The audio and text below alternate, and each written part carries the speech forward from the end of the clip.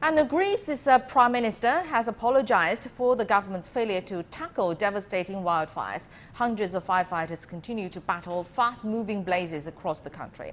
And the island of Evia is among the worst affected.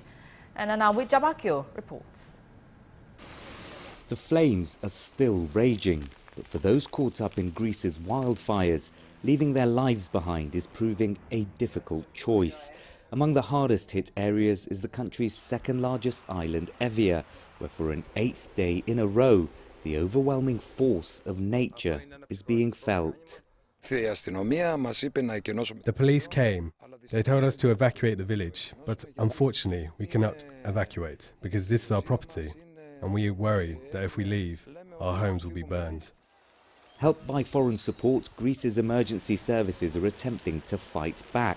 On the outskirts of the capital, Athens, worries are growing about new blazes where the potential risks are much higher. The speed at which the fires are spreading has angered many Greeks, who claim the government should have done more.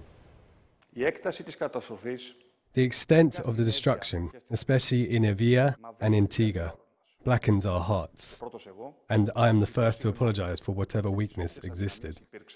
I completely understand the pain of our citizens who saw their houses and property burning, the upheaval of having to abruptly leave their homes.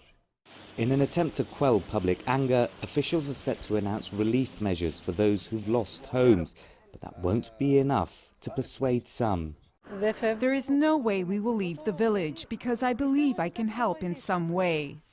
Firefighters in Evia are preparing for more strong winds which could make matters worse. In the week that a landmark UN report said human activity was spurring extreme weather events, hundreds of thousands of people in southern Europe are having to live with the deadly consequences. Anawit Jabakio, CGTN.